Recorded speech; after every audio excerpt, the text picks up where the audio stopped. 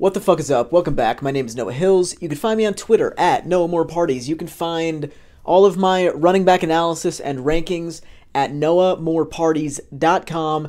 And today's video, I went through the keep trade cut Dynasty running back rankings.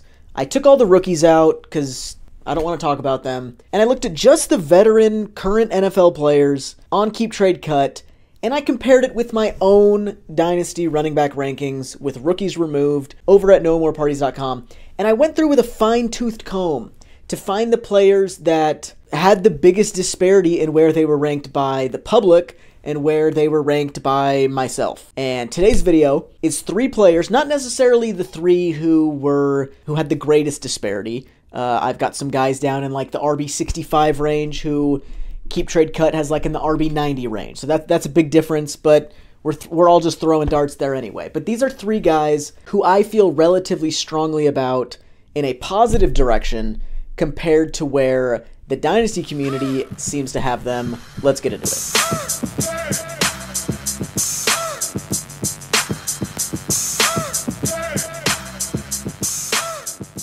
The first guy I want to talk about is the first guy in my Dynasty rankings, and that is Christian McCaffrey, who is the RB4 over on Keep Trade Cut behind Breece Hall, behind Jonathan Taylor, and behind Kenneth Walker. There are 7-ish guys in, a tier or two at the top of the Dynasty running back rankings, and they are Breece Hall, Jonathan Taylor, Kenneth Walker, Christian McCaffrey, Travis Etienne, Saquon, and Josh Jacobs. After that, we get into Eckler, Pollard, Ramondre type territory. But I think these guys are the guys who are viewed as having, one or the other, or maybe even both of, really talented youth or high level, like recent / immediate production. Breece Hall obviously is young, Kenneth Walker, Etienne, all young guys, and then we've got Barkley, Jacobs, CMC, and Jonathan Taylor, who people view as like in their prime, ready to produce right now. Of those top 7 guys, their PPR points per game from last season, Breece Hall, who is the RB1 on Keep Trade Cut, averaged 16.4 points per game. Pretty damn good for a rookie on a not very good team. Jonathan Taylor last year averaged 13.3 PPR points per game. The year prior, he averaged 21.9, so pretty nice ceiling from Jonathan Taylor that he just was not able to hit last year. Kenneth Walker, last year, 13.5 points per game. After week 6, his first game with like a significant amount of carries, like 20 carries or something, from week 6 on, he had 16.6 points per game, so very solid there.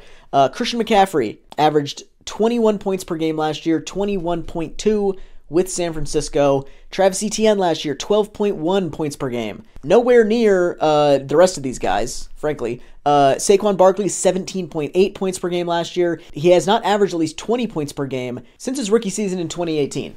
And Josh Jacobs last year, 19.3 points per game in a massive career season. His only season of his career above 15.4 points per game. This is 7 good football players. It's fairly obvious to me Christian McCaffrey has scored well over 20 points per game multiple times in his career.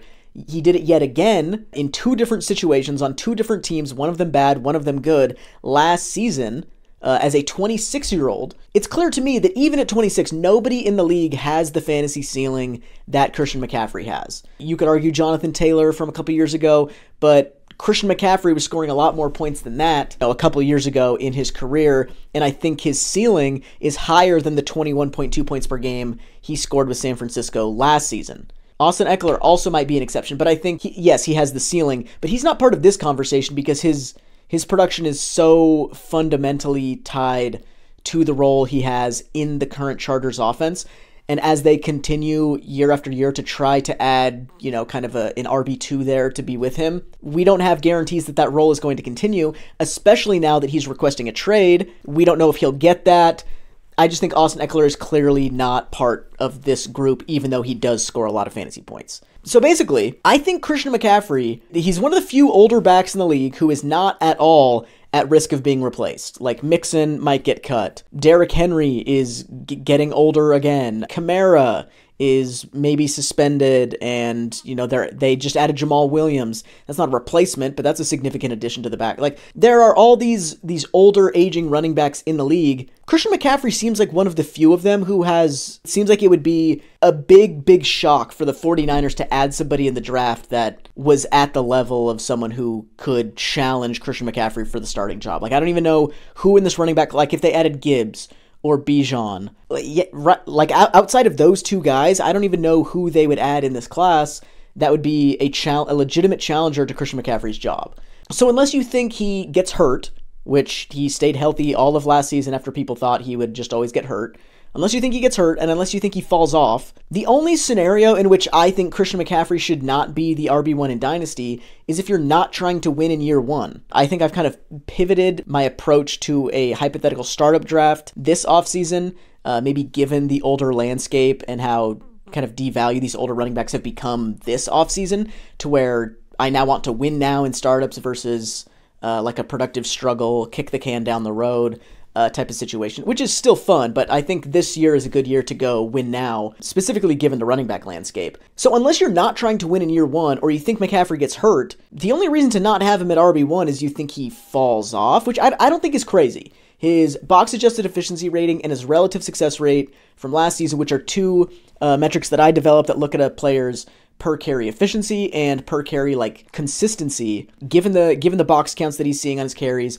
relative to what his teammates produced. His box adjusted efficiency rating and relative success rate last year were both below the average benchmarks for kind of how the metrics are designed. 97.7% box adjusted efficiency rating last year.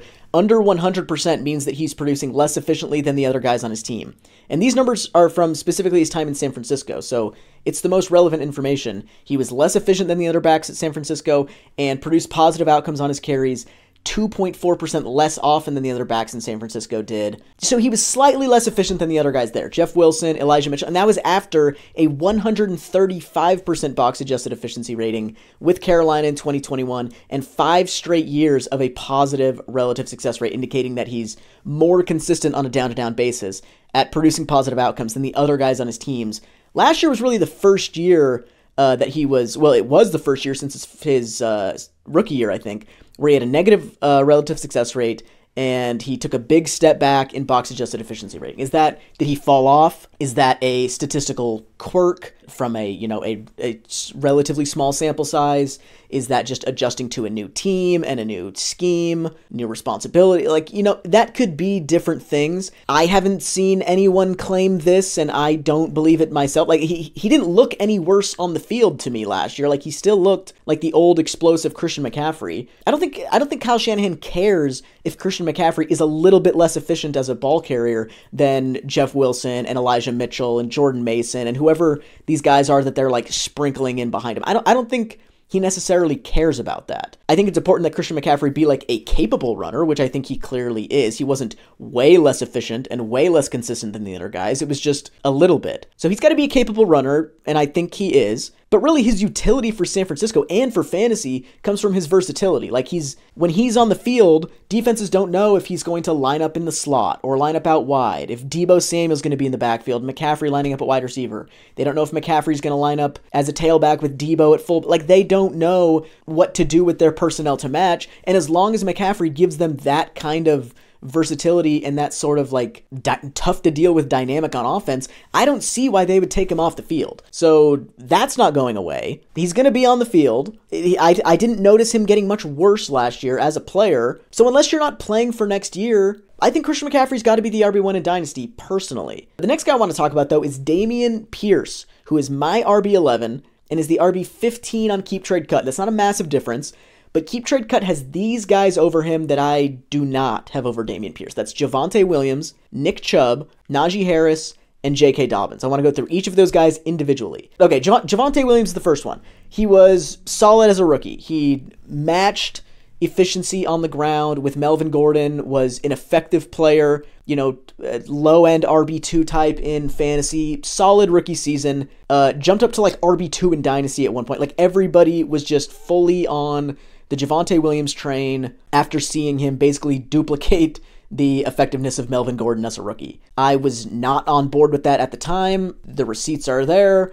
He averaged 11 points per game last season before getting hurt, and his reception totals from week 1 of the season against this, I think that was against the Seahawks, I believe, account for 25% of all of his fantasy points from last year. He had like 11 dump-off, check-down passes from Russell Wilson in game 1 that accounted for a quarter of his fantasy points scored in the season. The point is not that Javonte Williams is bad. I don't think Javonte Williams is bad. The point is that even last season, before he was hurt in this, this guy that was supposed to be like the RB2 in Dynasty, he wasn't even productive last year because the team was much worse than we thought. It's not like Javonte's good enough to just put them on his back and do everything himself. Like, he's not Jim Brown. So things didn't work out last year like the way a lot of people thought they would. And he tore up his knee. He tore what? His ACL, his MCL, and his PCL, I think, in the same knee in week 4, whatever it was, which sucks. Like, we don't want to see exciting young players get hurt, but it seems like there's a wide range of possibilities with this injury. Matthew Berry, after the Combine, said on his show or whatever that, he's got these connections in the NFL and is talking to people at the Combine. He says, quote, "I'm told there is a very wide range of possibilities regarding Javonte Williams' return. There's a chance he's healthy to start the year. There's a chance he misses multiple games, and there's actually a chance he misses all of next year." We don't know what's going to happen with Javonte Williams, but drafting him as the RB10 in Dynasty right now, after he, was solid his first couple seasons, but, we don't have any evidence really that he's some sort of elite talent.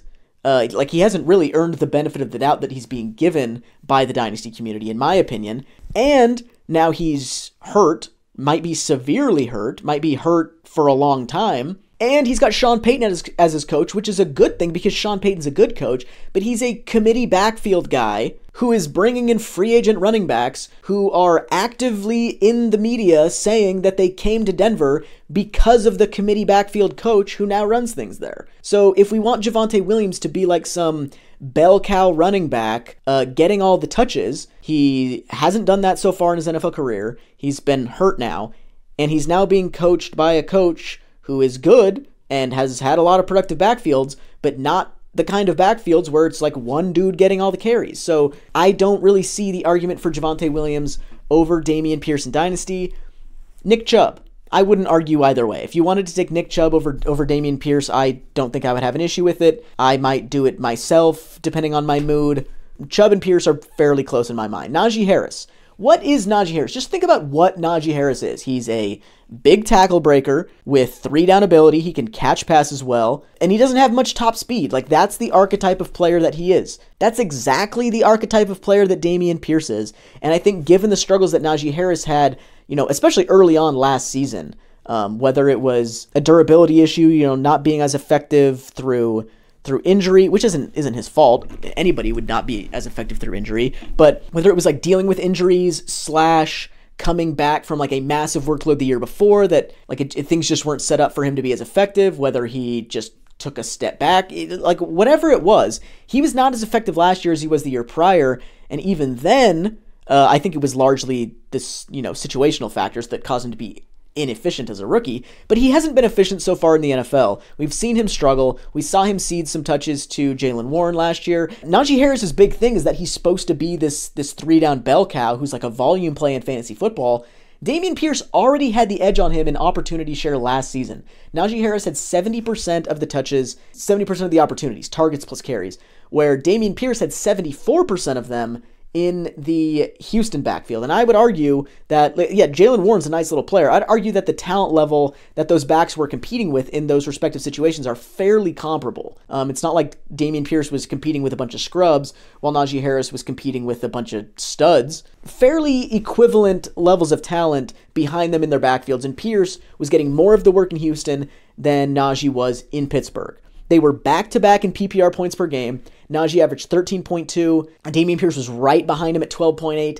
And I think Houston is much more likely, really, to make significant improvements on offense this season than Pittsburgh is. Kenny Pickett could take a couple steps forward, but he was an older prospect at quarterback who broke out late. We know that. I don't have strong Kenny Pickett opinions, one way or the other. But like all things being equal, we'd probably expect greater steps forward early on in his career from like a young quarterback prospect than an older quarterback prospect. So Kenny Pickett is already further along in his development than you would think of most rookies who came into the league at a more normal age. And you talk to any Steelers fan who watches the team, and Matt Canada is being blamed for a lot of the offensive struggles last year at offensive coordinator. He's back. So why would this offense suddenly get better where Houston is in a position to choose a franchise quarterback who is probably going to be better than Davis Mills? So Houston is more likely to improve than Pittsburgh is.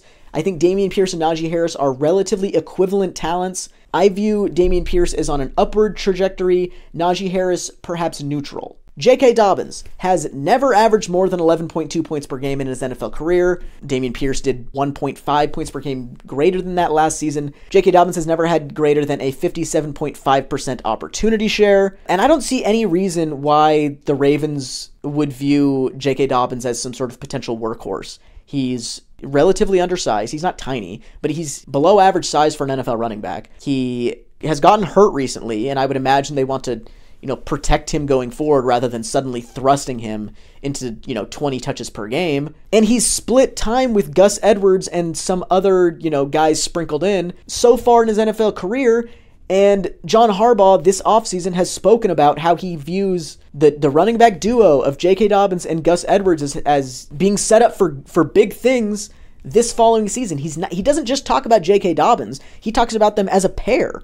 So I don't see any indication that J.K. Dobbins should have a significantly different role than he's had so far in his NFL career. And then there's this whole element of what if Lamar Jackson leaves? I don't personally believe Lamar Jackson leaves, but the options here are the offense stays relatively the same because Lamar returns and they just kind of run it back, and Lamar leaves and the offense gets way worse, and the effect that Lamar has on freezing linebackers and opening up lanes at the line of scrimmage disappears, and J.K. Dobbins' efficiency, which has been his main calling card so far in the NFL, goes way down without Lamar Jackson. So in my opinion, out of these guys, Javonte, Chubb, Najee Harris, J.K. Dobbins, Pierce, in my opinion, Pierce has the best combination of floor and ceiling in this tier.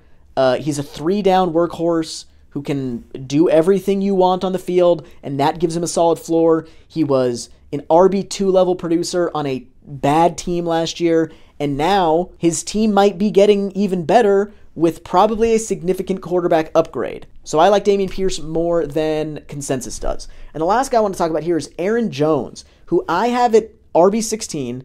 Keep Trade Cut has at RB25. I don't think this is out of the ordinary, but I think of Jones as being part of this sort of tier, not necessarily a tier, but more of a category of older running backs. We've got Derrick Henry, Dalvin Cook, Alvin Kamara, Joe Mixon, James Conner you could throw in there. And like I said before, I think, Nick Chubb could go there. I feel like his job feels more secure than those other guys. He's still playing really well. There just are a lot fewer questions surrounding Nick Chubb that he doesn't feel like he's a part of this group. But like I said before, I think I lean towards a win now approach, especially in Dynasty startups right now. And so that necessarily means that I'm going to be higher on older players than consensus rankings that also reflect the sensibilities of people who are going with the productive struggle strategy. My rankings, if I'm going for a win now strategy, are just going to be higher than consensus rankings, given that consensus rankings are made up of people who are win now, productive struggle, somewhere, but older players are going to just score higher on my rankings anyway. But I also think that Aaron Jones should be much closer to Derrick Henry and Dalvin Cook in this group of running backs than he should be to Joe Mixon, Alvin Kamara, especially someone like James Conner. Keep Trade Cut has Aaron Jones ahead of Mixon and Kamara as well, but just barely. They're all much further down the rankings than I have Jones. But unlike Mixon, Jones's team is definitely fully committed to him, at least in the immediate future. Joe Mixon might get cut. We don't know if that's going to happen yet, but it's a possibility. Bengals Twitter wants them to draft Bijan Robinson. So Mixon might not even be around in Cincinnati next year, and then who knows what happens to his value depending on where he goes after that. Aaron Jones is making $11 million next year for the Packers. We know for sure they negotiated in February. So Jones avoided this older running back maybe gets cut thing already. Mixon's dealing with it right now. So less uncertainty for Jones in that department. And unlike Alvin Kamara, unless something happens from now until September, Aaron Jones is definitely available for the first weeks of the season, where Alvin Kamara might not be, depending on what happens with his legal situation and any disciplinary action that the NFL takes in response. So I think he's safer than both Kamara and Mixon. He doesn't quite have Derrick Henry's ceiling, but I think he's significantly less likely to fall off. I mean, Derrick Henry has seen one of the most extreme workloads we've seen from a running back, especially in recent history. Already broke a foot a year and a half ago now, came back and had another really heavy workload, played well last year, better than I thought he would, stayed healthy when I thought he might not. But we're now just a year later of him taking a beating on an old big body. I think Aaron Jones is less likely to fall off than Derrick Henry is this year, even though he doesn't have Derrick Henry's ceiling. He already was scoring more points per game than Dalvin Cook was last season, despite only scoring 2 rushing touchdowns. People think of Aaron Jones as this touchdown monster, and that's where he's gotten a lot of his fantasy production. Last year, he was the RB12 in fantasy while scoring 2 rushing touchdowns. He's not a touchdown-reliant player. And we think of him, maybe ceding some touches to A.J. Dillon. That didn't happen last year. A.J. Dillon's opportunity share went down from the season before. He was at 45% in 2021, dipped to 43.5% in 2022. And Dillon took a big step back in the efficiency metrics that I like to look at, while Jones bounced back to look really good after a mini down year in 2021. Keep Trade Cut currently has Aaron Jones, I think, at RB25 and A.J. Dillon at RB26. They have them back-to-back. Given what I just talked about, with Dillon's opportunity, with his efficiency, he's also a 25-year-old, fourth-year running back who has never averaged even 11 points per game in an NFL season. We're treating this guy like he's a superstar in waiting, about to take Aaron Jones' job. It hasn't happened yet through 3 years. Why would it happen now? And even if you view him as the younger of the options, he's about to be 25 years old. The age apex for running backs is 25 or 26. A.J. Dillon's about to be over the hill himself. Jones is 28, but he's durable. He's had more starts at running back than anybody in the entire league except for Zeke Elliott since he entered the league in 2017, and he hasn't averaged fewer than 14 points per game since 2017. I have no idea why these two guys are back-to-back on the Keep Trade Cut rankings. I have no idea why Aaron Jones is so far down, close to Mixon and Kamara, rather than up near Derrick Henry and Dalvin Cook, if not above them. But I am much higher on him, on Dameon Pierce, and on Christian McCaffrey than consensus. Yeah, there it is. 3 guys I'm higher on than consensus. Maybe next time I will do 3 guys that I'm lower on than consensus. Put my hater hat on. But thanks for watching. Hit like, hit subscribe, all that good stuff. See you on Saturday. Peace.